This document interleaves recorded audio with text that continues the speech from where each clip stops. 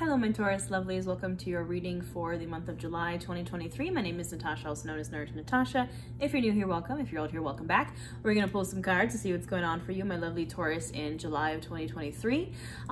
Take what resonates, leave the rest. Remember that some of this might be for you, some of it might be for another Taurus. Be sure to check your sun, moon, rising, and Venus. We're going to do some tarot, and then we're going to do some oracle cards, and we're going to get right into it. I'm going to shuffle this deck for a bit while I talk about some announcements on my channel. I have a membership here on YouTube, if you didn't know, where we do live tarot, live yoga, live new moon and full moon workshops, and I'm also going to be hosting a challenge for the month of July. So on top of all those lives, for the month of July, I'm doing a yoga and tarot a day challenge, where we're doing a yoga class based on a tarot card every day for the month of July. So if you want to come join, hit that join button. We already got the cards popping out of my lovely Tauruses before I'm even done talking. The Queen of Pentacles threw herself out of the deck. We'll talk about it in a second. The other thing I just wanted to say, the only other announcement is I am releasing a group coaching program for business and social media starting July 10th. You can apply now and sign up now if you would like to learn how to grow your social media like I did. I'm a full-time influencer content creator and I run my own business. I host witchcraft and wellness retreats. If you'd like to learn how to do that, or create courses, or coach people, or host retreats, or do what I do, come join us. It's a business coaching and social media coaching coven based in witchcraft and wellness. You can apply now, and we start on July 10th. So everything will be in the description box below. All right, I'm gonna stop shamelessly self-promoting, Taurus. We're gonna get right into it. So already the Queen of Pentacles has thrown herself out of the deck, and this is you, my lovely Taurus. I mean, she is the Queen of Earth, and she is the Queen of the home and hearth. She is the queen of I truly see the Queen of Pentacles, even though the Empress is the culmination of all the queens. I see the Queen of Pentacles the most similar to the Empress, because the Empress is Taurus and Libra vibes, but she is the queen of luxury, of comforts in the home and the hearth and the family and in the material. She is the abundant queen. You know, she has worked hard for what she has, and now she has it, and she just kind of lives in abundance, which we love to see, Taurus, and that is definitely your vibe. So first, let's look into what is Taurus leaving behind in the month of June. As we're moving into July, what is Taurus leaving behind in June, or kind of what's the tail end of June? What is Taurus leaving behind in June as we move into July?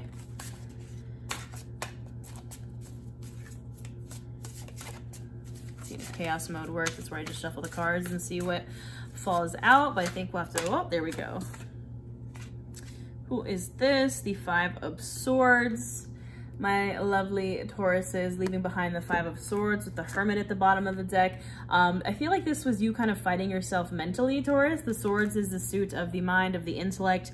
The Five of Swords is kind of that fighting energy, that chaos energy in the suit of the Swords.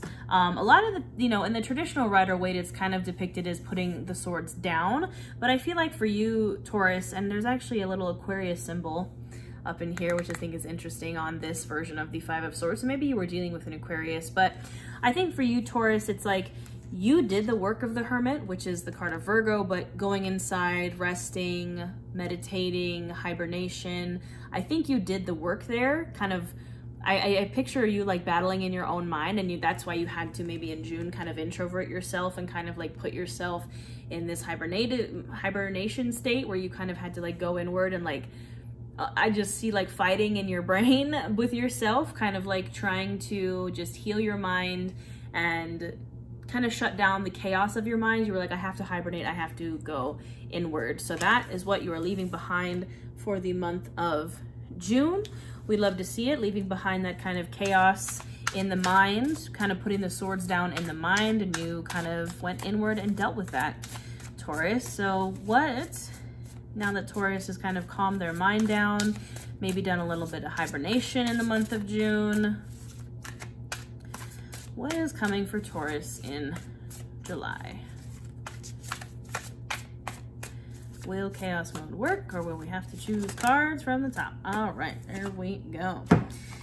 Okay, my lovely Taurus, absolutely after the Five of Swords, we're moving into the Six of Swords. This has been my stalker card lately, but I mean, it comes directly after the Five of Swords. You have calmed the chaos in your mind, you have put the swords down in your mind, and now you are able to move on. And we also have the Death card here, and I think it's interesting. I have a horror tarot deck, and the Six of Swords is depicted as like the ferryman, you know, in the underworld, like ferrying souls. Then again, we have the death card here.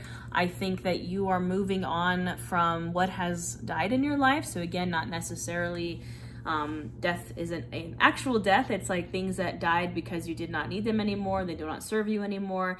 Death is also death and rebirth. And I think it's like you let whatever it was die. That was kind of why you were in that hibernation mode in June, and why you were kind of battling yourself in your mind, because it was that battle of like, I want to let this go, but like I'm not sure. And you had to go inward and figure out what needed to be let go and what needed to be carried with you. Because the Six of Swords, as much as it is a card of moving on, it is a card of thinking about, all right, I am moving on, right? I am letting whatever needs to die, and I'm being reborn, but what gets to come with me, and what gets left behind. The Six of Swords is getting in your boat and moving on to calmer shores, but it is about who or what energies or what people or what things are being carried with you into this new journey, onto this new island or wherever it is you're going, and what needs to stay behind, what does not serve me anymore, what is going to be left behind. And I think you have figured that out, Taurus, and now you're like, all right, cool, now I can finally move forward. I can finally move on to calmer shores. I can finally, it's a very like, with the Six of Swords and the death card, it's a very like calm, not as very extreme death card situation. Like a lot of the times with death, it's like a very aggressive or major kind of letting go and then being reborn. But I think in this case, it's like it was your decision, you did the work, and now you're able to move on in kind of a calmer fashion. Ace of Swords, so much air energy here for you, Taurus. I'm really feeling Aquarius because we have the Aquarius symbol here on the Five of Swords, and then both in the Hermit and the Six of Swords, there is a star. So we have the star here, and then we have the star in the Hermit's lantern. That's the card of Aquarius. So I don't know if maybe you're dealing with an Aquarius, Taurus. And then again, we have the Ace of Swords. You can see the little Aquarius symbol there as well. This is all air signs, but a new way of thinking. Ace of Swords, a new neural pathway, a new idea, a new way of doing something. Like you are definitely feeling the air energy, Taurus, and lots of things. I'm just seeing a lot of things happening in your brain, like firing on all signals is like what I'm hearing, is like you have so many new ideas, Taurus, and you're like, all right, how do I get going? How do I bring these new ideas into reality? All right, that's a bunch of cards that just fell out, but what have we got going on here? All right, okay, how do we bring those new ideas into reality? That was the question that I asked, and a ton of cards just like fell themselves out of the deck. And how are we going to do it? How are we going to bring those new ideas into reality, Taurus? The first card is the Four of Wands. Now this card is, you can see there's like a couple dancing here, very like wedding energy. It is traditionally like a couple getting married and like building their house, but it is a card of foundation. It is a card of a stable structure, building foundation in your life. And I think that's what you need, Taurus. If you have a new idea and you're looking to get moving on it, you need to have first the foundation. And same thing here, we have the Seven of Pentacles. It is very similar energy of planting the seeds. In this deck, it's a little bit different. Actually, also a little Taurus symbol right there in the corner. So this is you, Taurus, building the foundation and planting the seeds. That's what you need to focus on. If you have a new idea, or if you'd like to move forward in a certain way, you need to plant the seeds and have a stable base and a stable foundation before you can move forward. It's so important. Like even if you take my yoga classes here, when we're working on like lunges or warriors, I make sure that we find a stable foundation in the legs before we do anything with the arms. Like it is so important to lay a base in life and yoga and whatever it is. That's what you need to focus on, Taurus. And then add a little bit of intuition into that. The High Priestess, trusting yourself, tapping into your intuition, knowing that you know what's best for you, that you can trust yourself, that you can trust your intuition, and that is where you will find victory, my friends. We have the Six of Wands right there. Look at that, victorious, standing on top of the podium. Six of Wands is the card of victory, of celebrating a huge milestone, of winning. That's the path to victory, Taurus, is trusting yourself and having a stable base and a stable foundation. What else is going on for Taurus in July? The cards are just flying for you, my friends. Yes, absolutely. We have the Magician here with the Queen of Swords and the Three of Pentacles. So for you, my lovely Taurus, the Magician is the alchemizer, the manifester, Queen of Swords. She is kind of known as the Ice Queen, but she is able to use that sword when she needs to. Again, heavy air energy here. Taurus, you might be dealing with an air sign, but I think it's more so you tapping into your air sign vibes, which is very throat chakra, like you speaking your needs, right? That's what the Queen of Swords does. She's not afraid to set her boundaries. She's not afraid to cut people off for disrespecting her. She's not afraid to make her needs very vehemently known. And when you can do that, Taurus, when you can make your needs known and not be afraid to use that sword, because it doesn't make you a bad person, Taurus. It doesn't make you a bad person to use that sword and to do what needs to be done and to set boundaries and to cut stuff off or cut people out.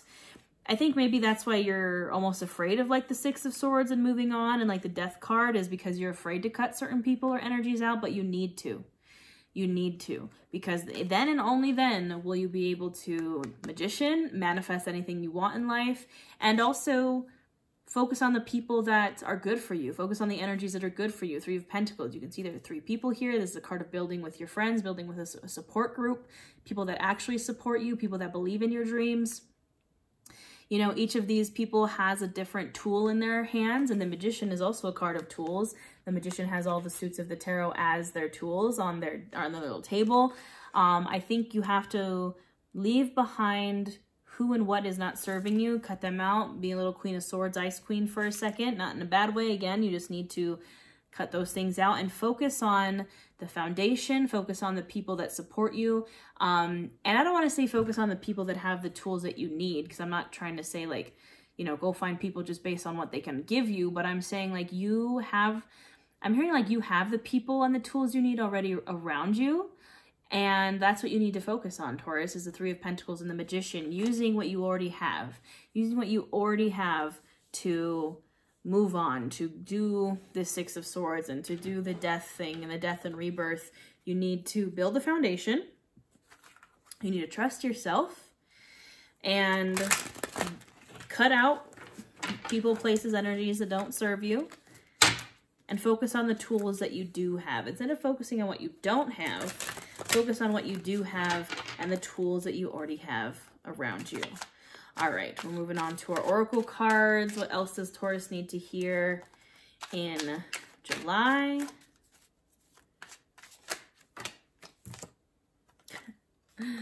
Maybe next time. It reminds me of SpongeBob with the magic conch, like maybe someday. I think, Taurus, the reason maybe why you were frustrated is because like something didn't work out the way you wanted it to. Maybe that's why you felt like you had to hermit yourself and go inwards and kind of deal with the chaos in your mind, because maybe you tried to do this journey before and it just kind of like didn't work out. It was like a false start, and the universe said maybe next time, and you were like, oh man. But the thing that to notice is that there's an infinity symbol here on this maybe next time, right in the center there. There's also an infinity symbol on the Magician. And the Magician, again, is the alchemizer. The Magician can alchemize and manifest and create anything they want in their life. This is a sign to keep going, my lovely Taurus, that maybe this time, the next time, is going to be the one that works now that you have healed. A card dropped on the floor. And it is, I see that you are here, and I am glad. The card of not being alone. Again, you have your Three of Pentacles here, Taurus. Focus on who has been there for you, who has been there supporting you, even when, I don't want to say when you fail, but even when the things don't work out, even when it was a false start and it wasn't like your idea didn't get off the ground or whatever it was. I'm thinking it didn't get off the ground because you didn't have a stable base. And now you're going to be establishing that stable base and trusting yourself and doing all the things you need to do, but you have a support team with you, Taurus, and you are not alone in this uncertain space, my friends. Life is beautiful. Life is meaningful. This is the card of appreciating the small things in life, Taurus, of focusing on those little love notes from the universe that appear, stopping and smelling the roses, focusing on the small things that make life beautiful and life meaningful. While you're going through this journey, it's important to remember to just trust Trust and listen to the small things, the small signs, the small little notes from the universe that remind you that you're on the right track. What have I been saying? Trust the process, Taurus. Trust the process. I know it might be frustrating because you got the maybe next time, you got the maybe someday, and you're like, but I want it now. But I want it now. You're literally being told by the universe to like take it slow, focus on the small things, and trust the process. Absolutely.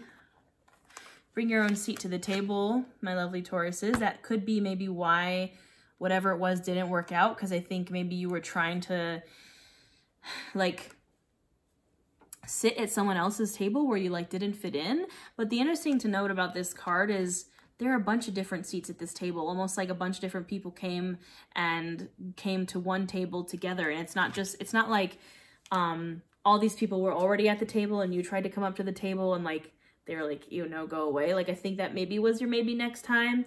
And now it's like you're coming to a table of everyone kind of brings a certain something, and there's no like shunning people. There's no like, you are not the other, basically, Taurus. It's like you are at a table surrounded by people, again, who all offer something different, who are all supporting you. There's no cattiness or feeling. I'm hearing like the people at the table before felt very like holier than thou and like that they're better. And it's like, no, everyone here at this table is an equal. Everyone here in your circle is an equal, and you all support each other in equal ways. And the other card that came out with that is the high road. You got to take the high road, Taurus. It's hard when you've been told maybe next time, and you've been told like, not this table. You know, it's hard to take the high road sometimes, but that's what you're being asked to do, Taurus, is, again, Six of Swords. Who gets to come with you and who doesn't? And there's no point in lingering on, you know, that old table that you don't even want to be at anyways, Taurus. All right.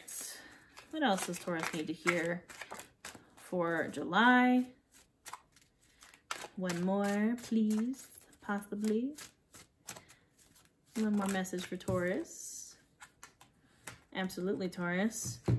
Carry your weather. A reminder to carry both the good and the bad, to deal with both the good and the bad. You can't just push down the bad and focus on the good. You gotta feel through it. Again, you gotta trust the process. The process is gonna have ups and downs, and you have to carry all of it. But it's okay, Taurus, because it's your season. The season of the witch. Again, this is coven community. Being supported by your coven and community, and your season. It is your time. It is our time, witches. So, I love this for you, Taurus. This is definitely a lovely reading. You got to get that foundation. You got to trust yourself. You got to get that support. You got to trust the process. Remember that you are not alone. And keep going. Keep going, Taurus. I believe in you. If you would like to join a coven, you can join mine here on YouTube. Again, that membership I was talking about, just hit that join button. Don't forget to let me know if this reading resonated in the comments. Don't forget to subscribe, all those things. And again, if you are looking to start your business or grow your business or grow your social media, apply for Nourish Your Business. It's a lovely online coven of people, a bunch of witchy small business owners. So if that's something you are interested in, don't forget to apply. We start on July 10th. And yeah, I think that's all I have for you, my Taurus lovelies. Don't forget to check your sun, moon, rising, and Venus. And have a wonderful July, and I'll see you next time.